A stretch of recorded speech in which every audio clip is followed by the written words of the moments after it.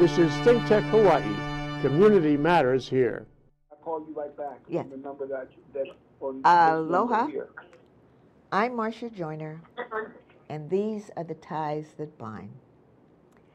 Today, we are going to talk to Jake Oliver, who is the publisher emeritus and former chairman of the board for the Afro-American newspapers, and he is in Baltimore. And it is a 125-year legacy. And so we are going to talk about just that, a 125-year legacy. So, Jake, are you there? There Yep, he is. I'm here.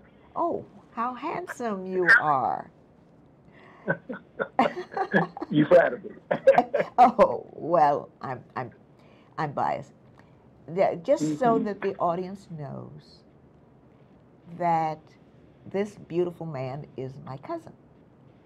We share a set of grandparents, great-grandparents, and great-great-grandparents. And so to talk about the legacy, this 125-year-old newspaper, which has chronicled the lives of Black people in America for that long. So in sharing and ties that bind, I thought it was necessary to set the stage of all of that we have been through as a people, as Black people in America.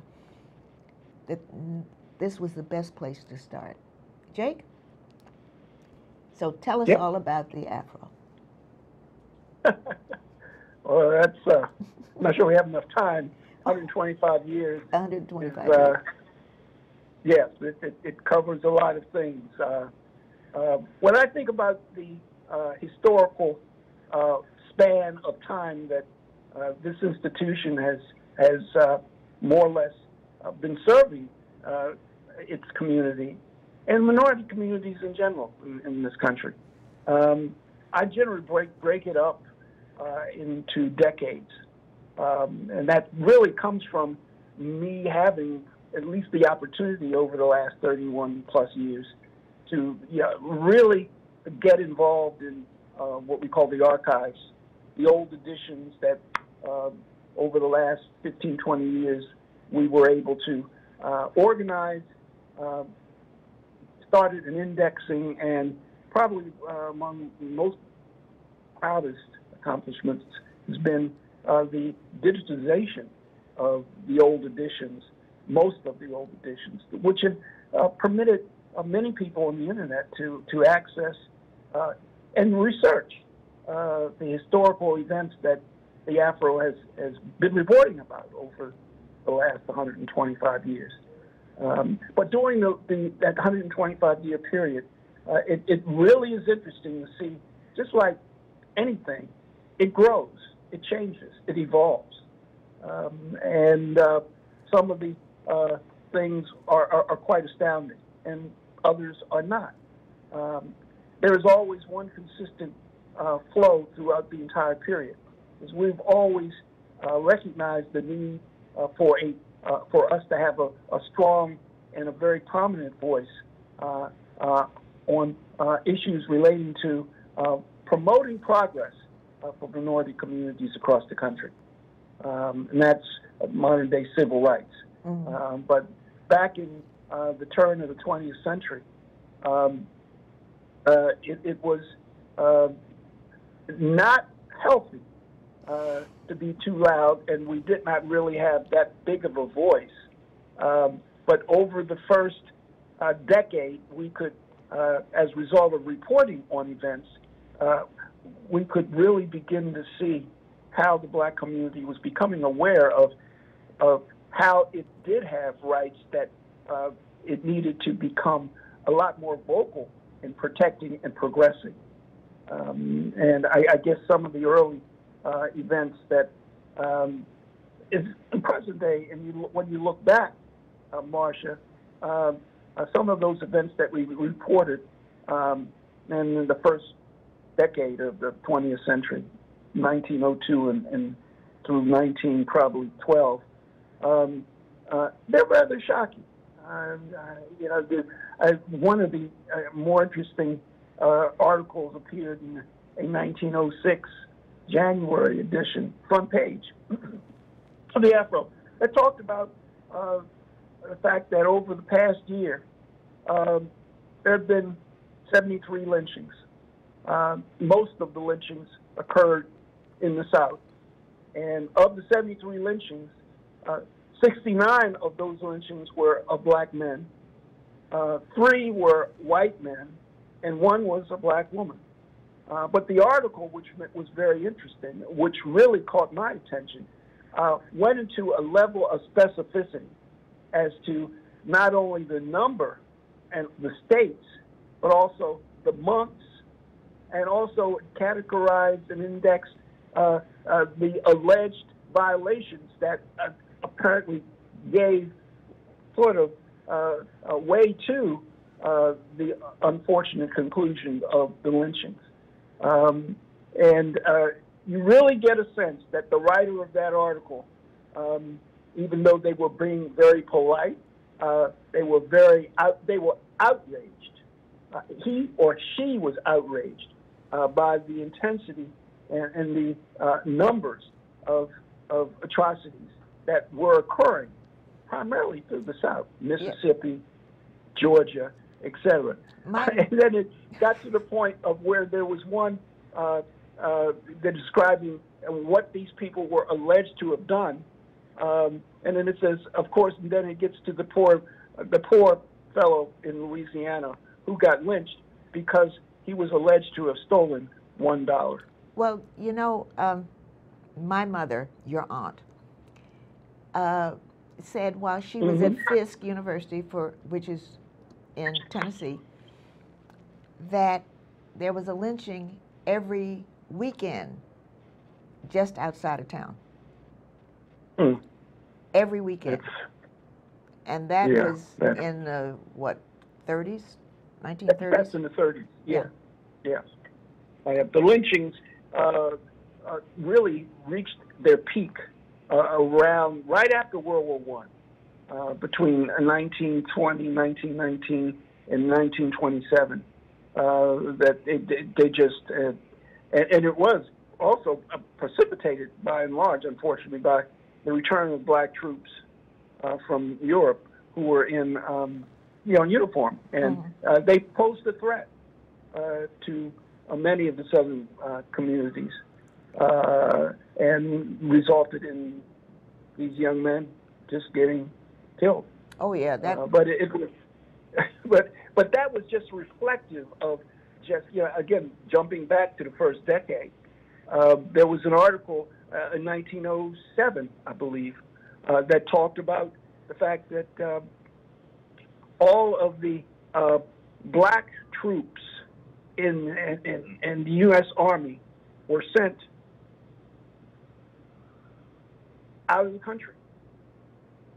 And that was primarily the rationale for that was that black men in uniforms, particularly in the South, posed a threat to white communities. They just were very, very concerned. And there was there had been riots and abuses, but to the extent that there were after that decision by the Secretary of War, which was supported by President Teddy Roosevelt, there were no longer any black soldiers in the country until probably 1909, 1910. And primarily as a result of the newspaper, the Afro, and the black community beginning to find its voice in objecting to the abuse of this magnitude. Well, then go ahead. But that sort of leads into the second decade where the voice became organized. It was very interesting that we were tricked into organizing it because we thought that we were going to have a stronger voice to promote black opportunities coming out of the 1912 presidential campaign, because for the first time, the black community was approached as a black community. Its vote was approached, but most importantly, by the Democratic Party. And its candidate in 1912 was Woodrow Wilson. And Woodrow Wilson made lots of promises, and he sent black AME bishops into the black community to try and convince, and indeed did convince the Afro and majority of the black community to support this, very quiet, intellectual past president of Princeton University, and to support him as president. And unfortunately, 6 months after we had been instrumental in electing him, we realized that we had made a big mistake, because he, in essence, didn't turn out that way. So he got rid of every black person who had any meaningful position in the federal government and never hired any black people at all, except for one person as an ambassador to 2 countries in Africa. And Other than that, no your black grandfather, your grandfather. Yes. Do we have a picture of? We do. It should be number 3. Number 3. This one right here. That is Dr. Jacob B. Oliver, which is our grandfather, and he was one of those nominated by Woodrow Wilson to become the ambassador to Trinidad, I think. I thought it was, but he rejected. Yeah, he rejected it, and that it could have been either Liberia or Trinidad. Liberia. It was Liberia, yeah. And the other one in the picture is our grandmother, Rose Oliver, Rose Murphy Oliver, and that's Rose Murphy, and this is Dr. Jacob B. Oliver. Those are our grandparents. And so while we got the pictures up, let's go back to number 1. Can we go back? This is George Enoch Howard, who was our, great-great-grandfather? Something like that. And he was the largest landowner in the state of Maryland, Montgomery and Howard counties. Well, Howard County, I'm told, is named after him. Howard County. And so that his daughter,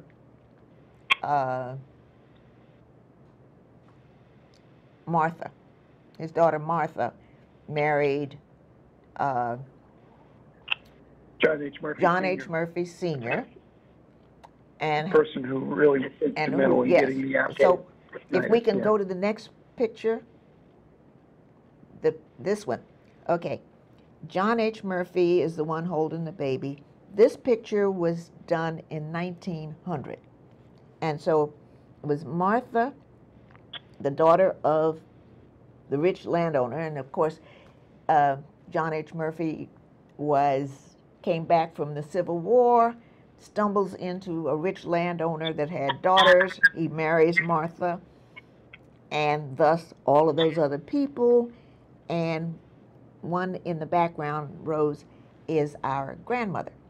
So that's how we're moving fast through generations. But it was John H. Murphy who needed to support all this family that he had. The story is he borrowed $200 from his wife. $200 at the turn of the century was a lot of money.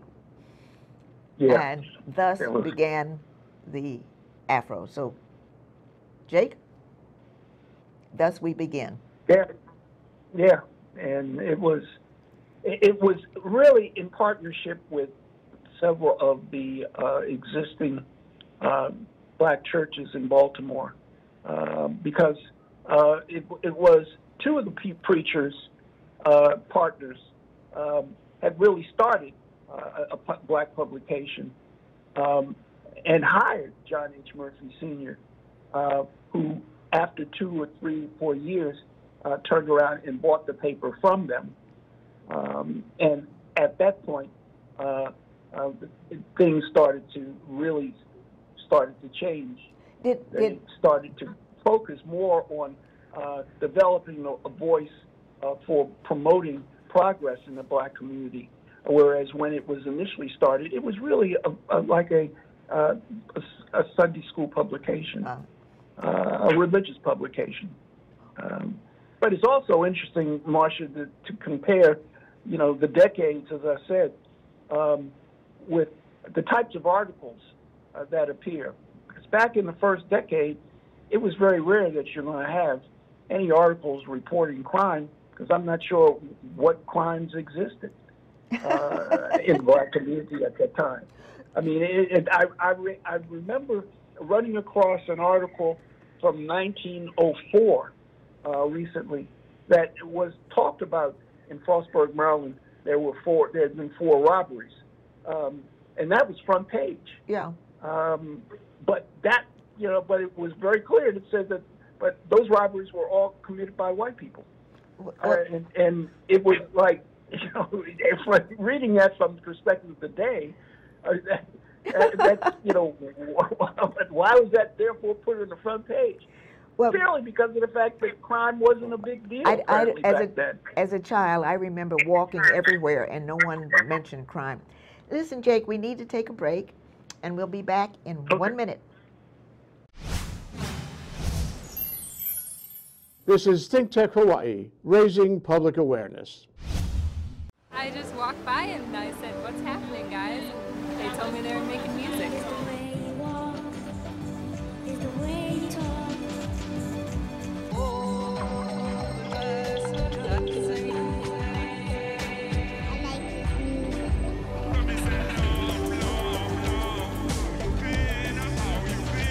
They said I could play, so any chance to play at all. That's my life. I love music. Yeah, I saw it. Hello, I'm Helen Dora Hayden, the host of Voice of the Veteran, seen here live every Thursday afternoon at 1 p.m. on ThinkTech Hawaii. As a fellow veteran and veterans advocate with over 23 years experience serving veterans, active duty, and family members, I hope to educate everyone on benefits and accessibility services by inviting professionals in the field to appear on the show. In addition, I hope to plan on inviting guest veterans to talk about their concerns and possibly offer solutions. As we navigate and work together through issues, we can all benefit. Please join me every Thursday at 1 p.m. for the Voice of the Veteran. Aloha! Aloha. I'm Marsha Joyner, and this is The Ties That Bind. And today we are talking to Jake Oliver, and we are talking about 125 years of the Afro-American newspapers and all of the issues, or as it has chronicled our struggles in America. And the one that jumps out to me, simply because I was a child at the time, and the word sedition was a big word. I had no idea what it meant. And still, it seems strange. During World War II, all of the Black newspapers chronicled all of the troops that were fighting in Europe for somebody else's independence. And yet, they came home to rank segregation. It was just awful, everywhere. We talk about the South, but it was everywhere. And so all of the papers wrote article after article after article, and Jake will tell you more about all of the articles, all of the Black newspapers supporting the troops. And at some point, the federal government charged all of the Black newspapers with sedition, which means the giving aid and comfort to the enemy, because they were telling the truth. It said we were tending towards insurrection. Yes. They were, my recollection on this is, I wasn't born then, but the point is that this was a time during which the National Newspaper Publishers Association, which is the Black Press Association, really began to galvanize its voice because of the fact that all its black newspapers across the country were really reporting about the same thing, highlighting the injustices that were focused on black troops.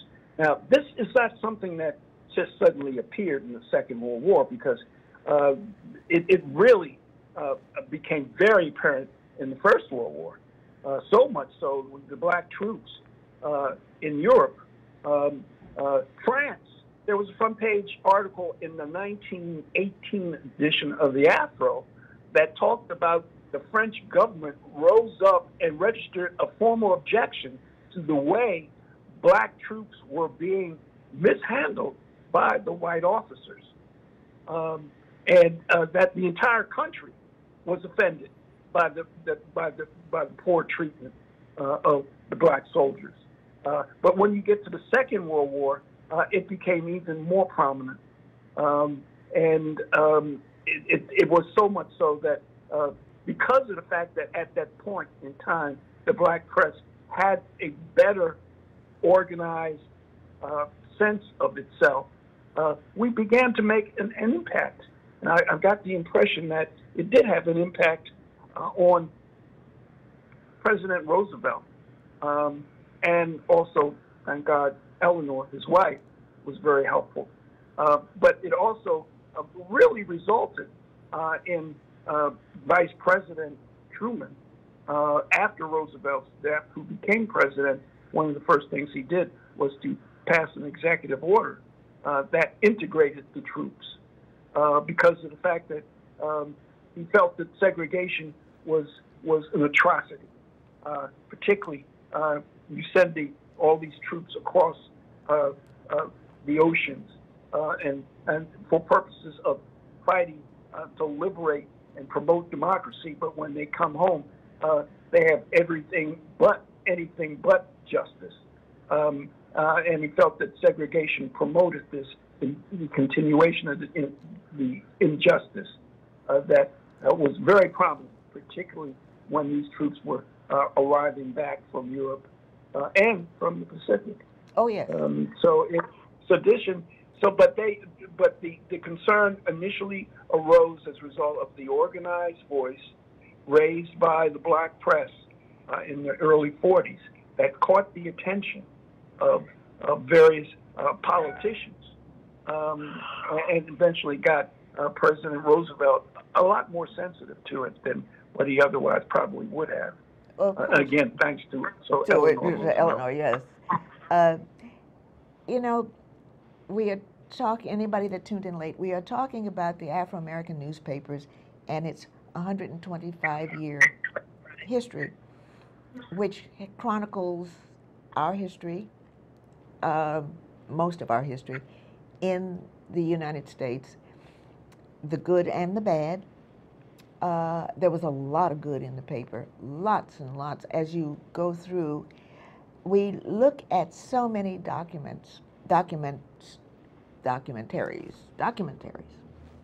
of other people, and they use the archives, the Afro archives. There's so many stories, and we see it over, especially the war stories. We had a cousin who was a war correspondent. Which one of, was it Carlita? It was Betty. No, it was Betty. Betty Moss. Betty Phillips, yes. Mm-hmm. Mm-hmm. She was a war correspondent, but there was another one that was in uniform somewhere. We have pictures of her. I don't think it was one of them. And they were war correspondents, and Lacey. He was a war. Sam Lacey. Sam Lacey was a war correspondent. Yeah, but Art Carter, who just he moved in with Tuskegee Airmen in Italy.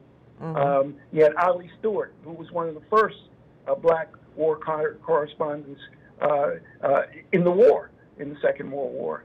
The Afro during the Second World War, we were sending black correspondents all over the place, and to cover the Pacific theater as well as the European theater. And we had some very famous correspondents as a result of that. But it was Art Carter and Ollie Stewart that come to mind almost instantly as the ones who really caught the flavor of the various parts of the war, from not only the coverage, our coverage of the Tuskegee Airmen, but also what it was like to be a black soldier walking down the Champs-Élysées the day the American troops liberated Paris. I mean, there were stories that were posted that really gave a clear sense of what the black involvement was, but also what the black experience was to be part of such an international event such as the World War II. Well, you know, so, I have such vivid memories of World War II, and I think it's because of the paper. As a little girl, your other cousin Carl Edward and I, because our fathers were in the war and our mothers were working at the Afro, we went to public school that was close to the paper, and then we would walk back to the Afro at the end of the day and then spend the rest of the day. So I thought everybody went to work because that's what we were doing. We were going to work. And listening to you now, I realize that's the reason I am so familiar with the war, because it was an everyday thing. The paper was every day. It was every bit of the war. And it just occurred to me that that's why I'm so familiar with it and seem so much a part of it. It's because it was every day. It was there. Yeah. The paper was totally invested in the war. Yeah, I mean, we're trying to give people a picture of the involvement of the minorities and the contribution of minorities. And Marsha, I guess one of the most striking articles, front page articles that caught my attention was an article that appeared on the front page of the paper before we jumped into the war. It was in 1939. And the front page headline talked about the fact that how black troops were not going to be sent to Arizona to pick cotton. And I just completely froze. Well, that's no, they weren't. Apparently, that's what they were going to do because there was a resistance. Keeping in mind that there was segregation at that time. The troops weren't integrated, but there were black officers, and there was a lot of the troops, particularly some of the southern troops, really resisted having to even give respect to a black officer who outranked them. And so the question is, well, what do you do with these people? And they said, well, get them out of sight and out of the way. But luckily, Roosevelt jumped in and killed it. Well, but it was, I believe, Secretary of War Stimson was one who was also had considered it, but luckily, because of the pressure and the outrage registered by the black press, they backed off. Well, Jake, darling, we have only gotten up to the 40s of a 125-year odyssey. So we are out of time. Therefore, you will have to come back, and we will have to go from 1950 up to today. So thank you. But I honestly, we ought to start in 1944 because there's an article where we interviewed Albert Einstein at Princeton, where he talked about the difference between what he experienced as a Jew in Germany versus what he could see blacks were being subjected to here in America. And that is something that is absolutely astounding. Oh, okay. So now we know a way to pick up on part 2. Jake, thank you so much. It's a pleasure spending this time with you. And we look forward to part 2. Aloha.